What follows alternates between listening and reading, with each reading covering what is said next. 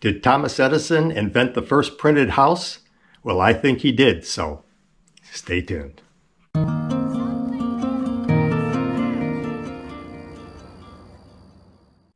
Hi, this is Paul from CountryCraziness.com. If you're interested in innovative construction methods, tractors, and homesteading, well then you've come to a good place. Why not subscribe, tap the bell, and join in on the conversation?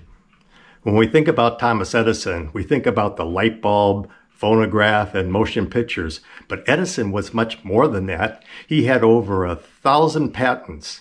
He had his hands in all kinds of industries. One of those was a Portland cement company, the Edison Portland Cement Company. It supplied the cement for Yankee Stadium. So Yankee Stadium was the house that Ruth built and Edison built. Thomas Edison had the dream of building affordable homes for the masses. He was obsessed over the years, increasingly, with building any kind of building using wood. He wanted to develop a method for building low-cost houses out of concrete.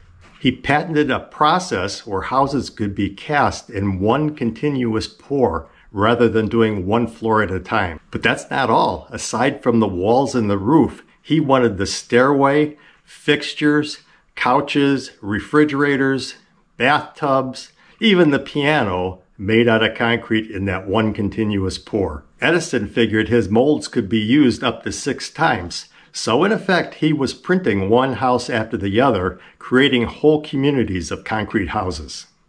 Edison was not interested in financial gain with his endeavor. He wanted to do this for mankind. He was sick of people living in fire-prone tenements that were filthy and wanted to give the average working man a place to live. Edison didn't have the technology at the time, but he had the vision of what concrete houses could do. He created a process where the concrete could flow thoroughly through the casts, and he did build some homes using those casings. Thomas Edison's houses also proved the viability of using concrete to build a house. And in fact, he built some houses that people are still living in 100 years later. So when you think of Thomas Edison, think about the guy that invented the idea of pouring concrete houses with the technology that he had available at the time. Thanks for watching.